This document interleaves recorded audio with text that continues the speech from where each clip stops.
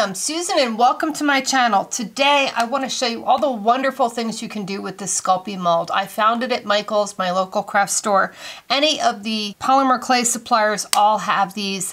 They're very popular. They have different lace ones, but this one was my favorite. As you'll see, I've created lots of stuff with this. So let's get started. It was just such a neat piece because you use this with liquid clay. Now it comes with this little scraper that you can put the clay into the grooves, and I have tried heating this up to 200 degrees before I put the liquid clay in. It didn't make a darn bit of difference, so I just wanted to share that with you because I felt like it was a waste of my time. I also found this scraper to be too large. I prefer just a gift card. I thought that was a lot easier to work with. This kind of made it sloop all over the sides and get kind of messy, where the gift card was just a little smaller. It was like half the size, so it gave me a lot more control. Now, I put mine on a tile. This is my old grody baking tile. It's been with me for a long time and it does the job perfectly. I'm using the gold liquid Sculpey. You can use any liquid clay with this. You can even take the clear liquid clay and you can add mica powder to it, you can add alcohol inks to it, you can dye it yourself. I prefer to personally just buy the colors already done just because I really like the gold, and I think it would probably be more money for me to take my mica powder and mix it with this than to just buy the gold liquid clay. I think it was $4 for the bottle. And so it's cheaper for me than using up all my mica powder. Now mine has gotten thicker since I've had it, probably because I'm in Florida and it's been extremely warm here. And I'm just placing it over the little spots. Now I'm just going to take my gift card, and I've cut this gift card in half. Actually, it's an old credit card. And I've cut it in half just because that's all I need. I just find it easier to manage, and I'm just pushing it into those crevices. Sometimes I get too much, so I don't want to put too much on. It's easier to add more. You don't have to fill in all these designs. I just find that I'm making a pair of earrings and I don't have two of each of these, and I need two. So I'm filling them all in. And they're neat little embellishments, as you'll see after they bake. Here we have a little bit over there and a little here. But don't waste a dab of this clay. It's liquid clay, you can use it for anything. It's just got some mica powder with it. So you could paint with this clay. You can do lots of neat things with colored clay. Now I'm just taking my card and then scraping it off back into the bottle. And cleaning this up. You want to make sure you get all of this as clean as possible. So now you can see it's nice and even. I have everything filled in so that you can see there's no air bubbles or spots. And if you want to let it sit for a few minutes before you bake it, that helps also. Now I'll just go bake this at 275 for about 10 minutes as they recommend. And if it's not fully cured, it doesn't matter because I will be fully curing this when I put it on another piece of clay and bake it then. Now when you take this out of the oven, it peels off really easy. Just bend it back. It's pretty similar to the gold clay. The colors are pretty true to the colors in the packages, just to give you an idea when you're looking at them, because in the bottle, that's the gold. So you really can't tell what color it's going to be. Now it gives you this almost like a thick doily piece. I just want to change the background so that I can show you what they look like. Now here you can see I have these little pieces, and they kind of just break right off. You don't really have to do much to them. I tried cutting them with a scissor the first time, and then I realized it was just easier to just pull them off. They kind of come off like almost a feather. They're just a little bit of strays, and I don't get it on all of them, just certain ones. But the little ones, you just basically bend it and they pop right out. Just from one quick pass, you can see you get a really nice assortment, and look at how beautiful these look on red with the gold. They're really elegant, and you can do so much with these. Now before I take this and do another set, I will take this and run this under a sink and just take my finger, and all this little film will come off. And all I did was just run it under some warm water and rub my finger on it. It came right off. It's almost like a dusty powder of flakes. Now this liquid clay comes in assorted colors. I bought all the colors I could find just to give you an idea of what they look like. once you put them out. Now, you can mix these colors together. The one dilemma I did have is which bottle do you put the mixed colors in that you scraped off, so you may want to get an extra jar or something for that. But I just used them solid because I thought they were really pretty solid. This is the navy blue metallic. This is the pearl. This one I think looks most like a doily. Gives you that really lacy effect with that pearl white. This is the garnet metallic, which is like a cherry red. I like to hold them up just so you can get a better idea of the color. It's really not a darker color, it's really a deep pink kind of a red. Here is the gold, and I ended up using up all the gold, so this is all I have left. This one was my favorite. If I could only buy one, I would say the gold was the one that I could do the most with. Here's your traditional black. And I like the black clay because there's lots of neat things you could do with black. It was very goth, gave you a nice black lace. And this one is the peacock pearl, which is the same as the peacock pearl clay. It's like a turquoise with a little bit of sparkle to it. Very pretty. So I'm starting off with this little peacock doily, and I'm using translucent clay, and I want to coat the entire back with translucent clay. Now you can use the peacock clay,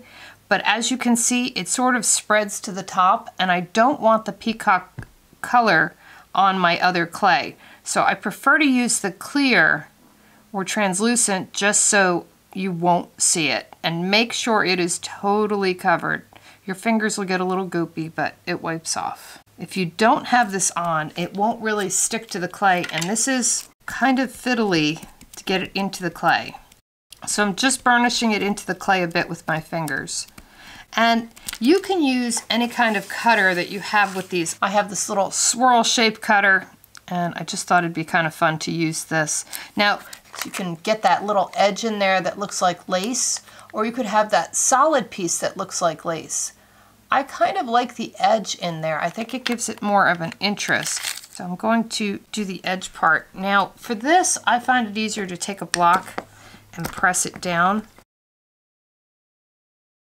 So you can cut a bead like this that you could use in your bead embroidery. I think 2 of these would be really pretty on each side of a bead embroidered piece. So I'm going to do this other piece with this other side hanging over. I just think that would be kind of pretty. Just putting them on your clay and cutting them out with a cutter is the easiest way.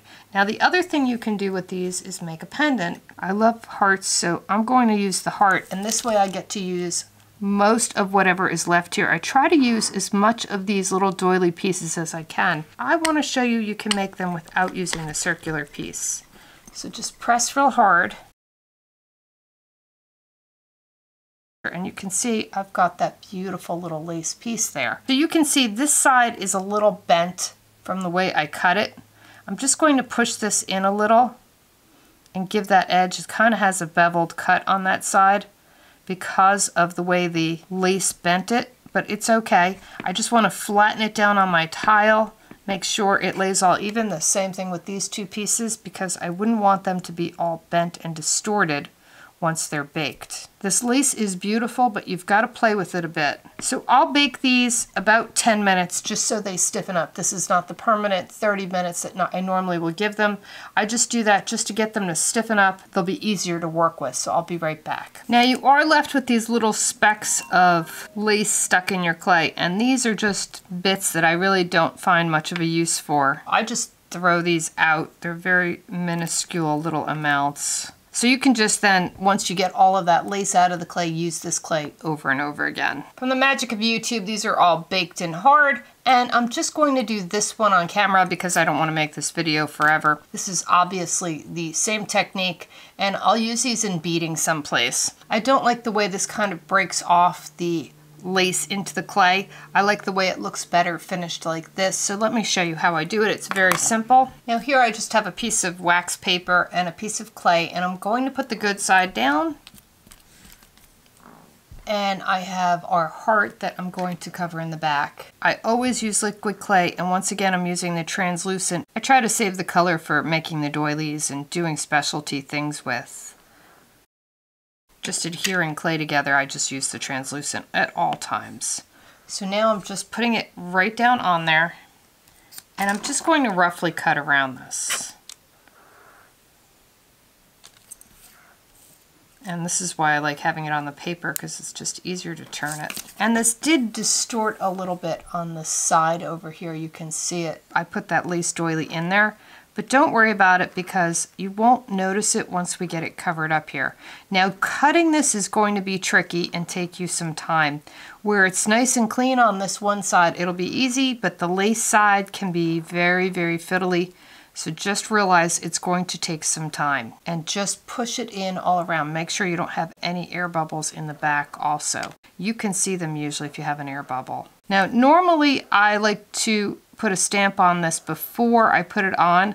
I find with this one it's easier to put a stamp design on it later because I find it just breaks too much around these edges with the lace. And if you make it thicker, it's even harder to cut it away with the lace. So now I'm just going to trim this up closer, but if you notice I'm picking the clay up away from the piece where the lace is because it will have a tendency to stick in all those little crevices and be very difficult to get out. So it's just easier to pull it up and away as you're working. Now you're not going to get all of it out. Don't beat yourself up. Some things are just not worth it. But just take your time trimming around the lace. Now you know I've got this sped up so I make it look a lot faster. I just like to smooth that edge out. I don't like that rough edge where I've cut it. And right at the top of my heart here, I like to push that in so that I have that pretty point. And you can always go back and retrim. And sometimes I do this 5 and 6 times. If you want, you can leave it smooth like this. I like to scallop it. I like the way it looks with the lace, that little scalloped edge. That's totally up to you. If you do want the scalloped edge, all you do is take your needle tool and just do a few little indents all around. And if it gets over the edge there, like it did right there, just go back with your X-Acto knife and clean that up. It's a constant back and forth with this piece. The lace gets very fiddly in here. Now I've shown how I do these roses in other videos, but I'll show you real quick again. It's very simple technique. I have a little tray. I found this as a gift card container that I had purchased a bunch of these. I think they were like 10 cents after Christmas, and I never knew what I was going to do with them. Well, they're perfect for holding all my little clay. I was trying it with the little Clearview pages and they kept falling out, but I found these tins have a lid on them, so they're just perfect.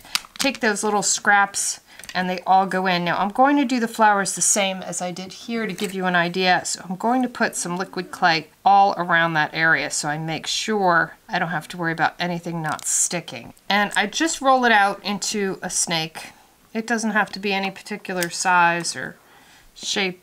It just has to be so that I can cut little pieces from it that are pretty close to size. So I always take that end piece, put it at the end there. And here I need about 5 or 6 leaves. For my leaves, I just take that little wedge and I roll it into a ball and pinch it like a teardrop and then flatten it a bit. And I take my needle tool and I just go down the middle and add all my little veins on the sides. I'll just quickly add all of these little leaves, repeating the exact same process as I go.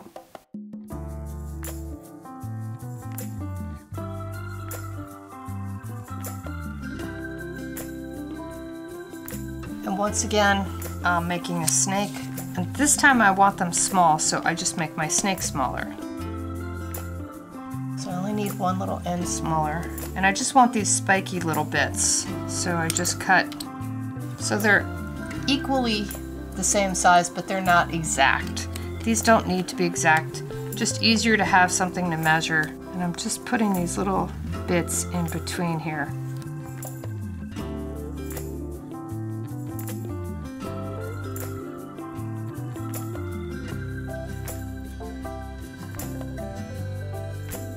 This one you can see I've squished them down so they have a little bit more dimension.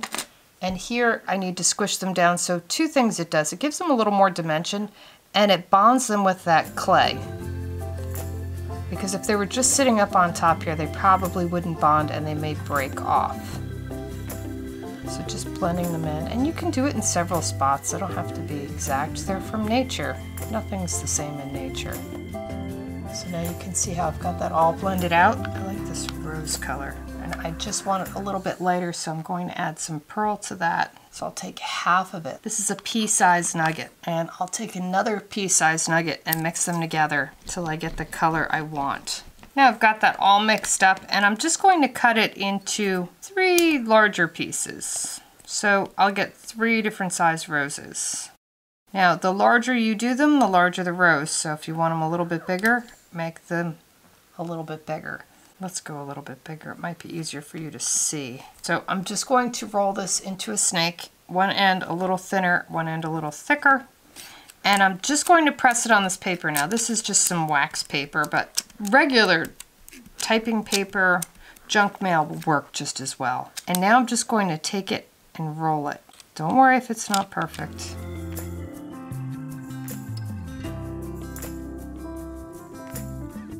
See how tiny that is?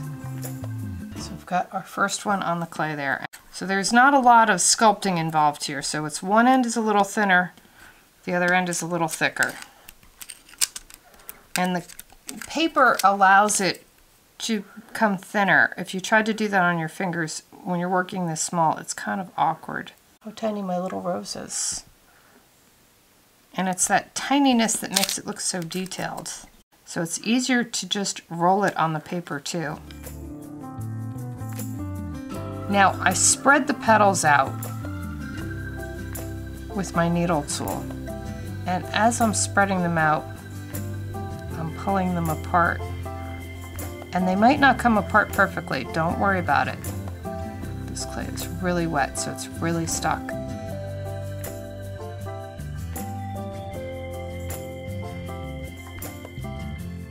You can break up the petals with your needle tool and make it look much more like a rose just by how you open it. See the difference there?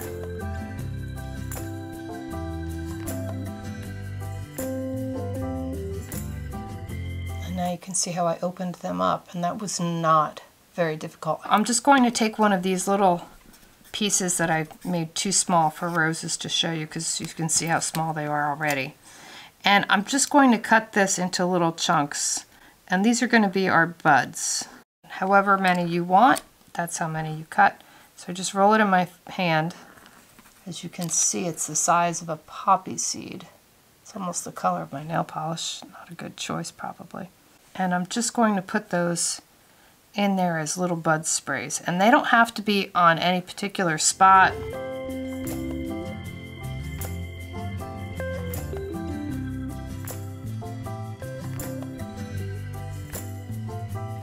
I like the way that looks, just enough there. So now I take my needle tool and I just blend these back. Just push them into the clay there. Gives them a lot more dimension and I don't have to worry about them falling off. Your little heart with some roses on it. Doesn't have to be that white pearl. Here's the gold one. So just switching up the colors gives you a whole different look. Now I will bake this on a piece of fabric just underneath it so that it doesn't get a shiny spot on the back, and then it'll be all perfect. Now here is just a black piece of clay with the white pearl on it, using the exact same technique, and I left it plain. I thought this was just pretty the way it was, so you don't have to necessarily center your doily. And here's a pair of earrings I've created using that exact same technique and putting red roses on them. So I just wanted to show you without adding a whole lot. I've added a few little rhinestones on them just because I could. And here's a dangle pair of earrings where I've used a Skinner blend in the back and some flowers on top. So you could use them with the blends, the color blends in the back of them. You don't necessarily have to use solids, but I personally wouldn't want to mix my clay up for the doily. I'd rather put the Skinner blend in the back to give that unusual type of a look. I've also done these in pink, and I've used some pink rhinestones around them. Now in order to get the rhinestones in the clay, I put the flowers on before I baked this and put the rhinestones in it, and then I put the backing on it after I was finished baking it. And here's a pair of earrings using the black lace, so you can get a nice contrast with it. I tried not to use too many rhinestones and crystals on these. I wanted to show you what you could get using just clay for a few pieces, just because not everybody has all of those tools. And these have just a little post back that I've buried into them. And here's the red ones, just with some gold leaf on the background. Now I put some clear resin on top of these because of the gold leaf. It needed to be covered, but you can see what a beautiful iridescence you get with the gold leaf and how it doesn't really look like a doily anymore. And here I used the whole doily. I just wanted the larger one as a centerpiece. I really wanted a striking piece to a necklace. And let me hold it up closer so you can get a better idea. I've used my shibori beads with some crystals. If I show that to the side, you can see how they complement it really nice. And I've used some mint green clay. This matches the earrings I've shown you, and you can see how you can get quite an effect with this type of a doily background. It's quite beautiful. This is with the pearl clay, and I've put some pink rhinestones in here, just to show you how you can really gussy this up and make it look spectacular. Now here I have just a rounded cross that's created out of that same gold doily with some white clay. Now I've got my piece all baked, and so now it's hard. Now you can back it at this point, or you can leave it plain, or you can just do this technique and then back it. I prefer to do this technique and then back it. I'm starting out with some acrylic paints here. And these are like the real inexpensive Craft Smart paints. It doesn't really matter, whatever you have around will do the trick. And I'm just taking a brush and adding a lot of water to these and just dabbing it on randomly. Now you can do different sections, you can plan this out. I'm gonna do different sections just because I can. Now, no rhyme or reason, and I wanna add a little green to this. Now don't worry that you're covering up the gold. I have a trick when it dries. And there's no rhyme or reason to how much color I'm putting in here. Just whatever feels fun. And I'm using a short hair brush. If you notice, it's like a makeup brush that's real tight. I want it to get into those little crevices. And I don't want it to be perfectly even. I want it to be a little uneven. And if you notice, I'm making some of the colors overlap.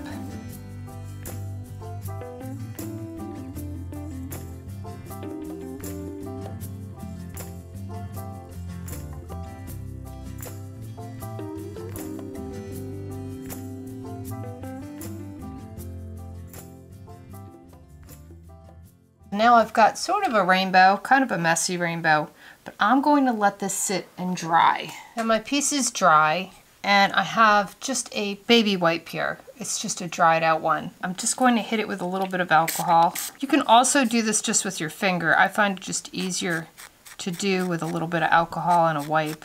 And I want to take off the paint just on that gold lace. And I don't need it perfectly taken off. Just enough that you see the gold through it and the colors sink in the back. You can also do it just with your finger if that's easier. It's just messier. And now when you look at it closer, you can see I have that beautiful stained glass of colors in the background and the gold in the front. And what do you do with a piece like this? So this is the piece that I've created using the same exact technique. Now you can see it when it's not mounted and when it's mounted, how completely different it looks as a tassel piece, and with the beads around it, how it really gets an elegance. Now here I have these beads that I've created the exact same way. I just sandwiched them together. So when you see it closer, you can see how you have just that gold doily, and this shape totally changes it around, that it has more of a Moroccan look. So it loses that doily effect, almost a stained glass type of a feel. And when you look at these beads, you can see that I've got them on both sides done the exact same way. There's one trick you have to do with this before you can continue to work with it, and that is I cover it with matte resin. It's a UV resin, just the same as a shiny UV resin, but I prefer to buy the nail polish because it's the only ones. Here's another brand I've found also. You can get these off of eBay or from any beauty supply, and they work great because they will take this down to keeping it at this matte finish. So if you notice in this piece, it doesn't get any shinier. It does get a little bit paler from the resin, but I love the contrast of the resin, the matte resin with the beads. It really looks elegant, and here you can see it with the side beads. They're also covered in the matte. I think that the matte can be such an elegant contrast to the shine of the beads and the crystals that I really like the way that looks. You can put this on before you outline it with the gold, or you can do it after. It doesn't really make a difference. Either way, it'll look like the natural clay. It'll just keep that paint in there so you don't have to worry about it coming off. You can also use a regular varnish. I do find that I have not found a matte varnish that really stays matte. They all seem to have a little bit of a shine to them when they dry, where this stays very matte. And here's another technique. This is black clay, and then I put the black lace on top. You can see exactly how I cut it out there. And I just put these little pieces around it. Now, these little tiny pieces can almost look like steampunk cogs too. So if you're into steampunk, this doesn't just have to be like a lace doily piece. You can use them as a cog type of a look. Now for this one, I'm going to take a little of Tiny Pandora's Super Matte Sealer. Any water-based varnish will do the same thing. And I'm just going to take a dab of that with my brush. And then I have some mica powder. This is the Lumiere Lusters, and I think it's Raspberry Punch. Any kind of mica powder will do this. And I'm just adding the mica powder to the varnish. And you don't need much. You only need a dot of varnish and a dot of mica powder. So don't feel like you need a whole lot to do this. And if you don't have mica powder, use eyeshadow. Now there's two ways you can do this. You could brush it on and then wipe it off so that you had the reverse effect. You can pat it on the top and just highlight the top. I like to fill it in with the mica powder. And you could mix colors up with your mica powder on this. Now I'll let this sit for a few minutes, just like my other piece. And I'll paint this other one the exact same color, so I'll have a pair of earrings. Now if this is not enough of a contrast for you, sometimes you want a brighter or deeper contrast. You could add gold or silver on top of this. I like this kind of a rose color that it's coming up as. And it will become more metallic-y as it dries. Now to add a design to the back of my piece, it's very simple. I'm just going to take a little water bottle, and you can use this also as a stamp, so you don't have to just use this as a mold. And I'm just going to press down on this, not too hard that I stretch the clay, just enough to give a little impression to finish it off. And there you go, you can see I have that impression beautifully done on the back also. And here you can see adding some UV resin on top of just that single color of mica, how it just adds a whole nother effect to it. Now the one thing that I thought was really cool about this mold is it's basically a rubber stamp also. So if you just spritz it with water, which is all I'm doing, and I kind of over water it just because I think it's easier, and then spritz it again so your fingers don't stick to it. And then do as I call the kitty cat method. Now you can do this with the stamp on top and flipped over into the clay, or on the bottom. Whichever way makes you happy, that's the best way. There's no rhyme or reason or rules to this. And you get a great impression this way. Now this is a thicker piece. I did this on the thickest setting of my pasta machine, just so I had a chunky piece of clay. But with the white, you can see I had a little bit of color from those little pieces that were in there that I've baked before. But if I put some mica powder or paint over this, you won't see it at all. Now the other thing I like to do with a piece like this is I'll cut it out and I'll add some little textures to it. You know, little balls and dashes, and just change it up so this one looks much different from this one, yet this is the same thing. Now what you're going to find is that all these little designs give you something to follow, so you know exactly where to add, and it's all evenly laid out for you, which is really neat. And you can also do different flowers and other things and just use that as a background type of a stamp. So let me show you what I've done with this. Now here is how I used those little textured circles, and I made larger ones and smaller ones and put them all together in a necklace. I'll bring it up a little bit closer. And you can see that this once again is that doily that I did. I did the acrylic paint on top for that watercolor look with the matte UV resin, and I just did it in different little circles. And you can see you get these beautiful textured little pieces that add so much interest and detail. And all it has is just that little stamp of the doily on the back, and I followed that as a design pattern. So you can create all sorts of different things with these. Here, instead of cutting out a circle, I cut out triangles, and then I just did the colored wash the same as I did on the other piece and put the matte gel nail polish on top, which is resin that's matte. You can see with the matte how it just gives such a nice contrast to it, and it gives a watercolor kind of a textured look. So it's not technically that lace look anymore, it's more like a layered look with different designs on it. Now, you can do that same stamp impression, which I did here, and what I did was I put some mica powder on top. This was the Jet Age Studio pigments, and this one was the One Love pigment. And it's kind of like a pink with a green to it, and it's actually over a greenish clay. So when I move it to a suit, you can see at a certain angle, it starts to turn like a green to it. It's very interesting underneath the resin. I really like the way this looks. It's got a really neat look to it. And of course, the crystals and the beads really zip it up. Now this is, of course, the shiny resin, the normal resin that we all use. I lied. I took 2 of the large ones and the medium one, and I just used that with 3 different cutters, a large, a medium, and a small cutter. And I just put some little leaf sprays on top of them, and once again just use the acrylic paint with the water, put the matte resin on it because I didn't want it to shine. I wanted it to be dull. I like this contrast with the beads.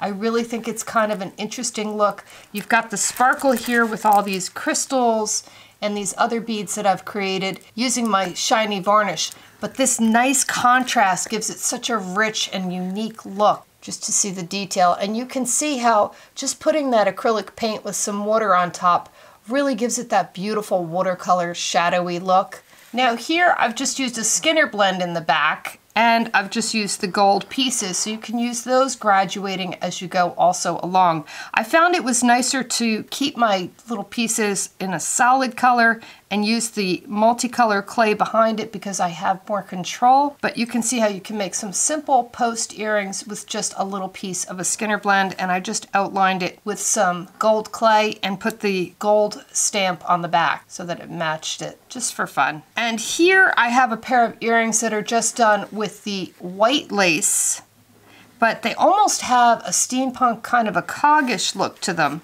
When I bring them closer, you can see the pearl. I've put some resin on top of it so it's all solid, and I outlined it just in black crystals and black beads, but it gave a really interesting black and white look. I very rarely work in black and white. I struggle with this, believe it or not.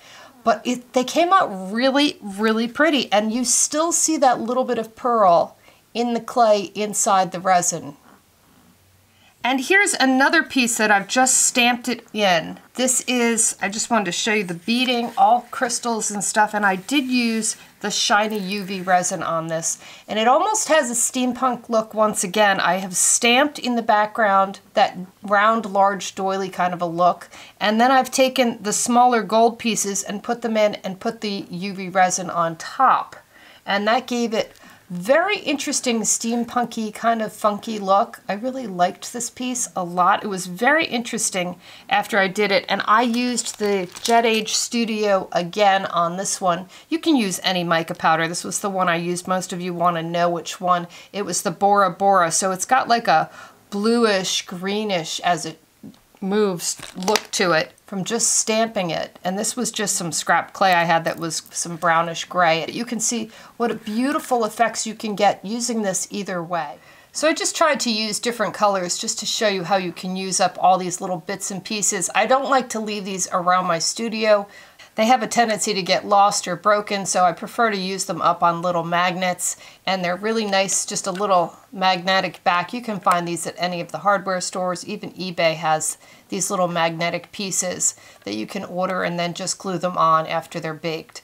So they're just a fun little way to use up any little pieces you have left, any way you want to decorate them, just a little scrap of clay. This is some gold ones I had left over and some blue ones. Just by changing up the colors around, you can see how you can create something totally different. But they're a fun little thing, and they're only like an inch big, so they're a perfect little gift. They're cute on somebody's refrigerator or file cabinet. And What's nice about them with a tin is you can just put them right inside. You can give them perfectly as a gift like that, and they open up and they're nice and perfect. Just a cute little fun idea, something a little different than beads every time. So I hope I gave you lots of ideas and inspiration, and thanks for watching.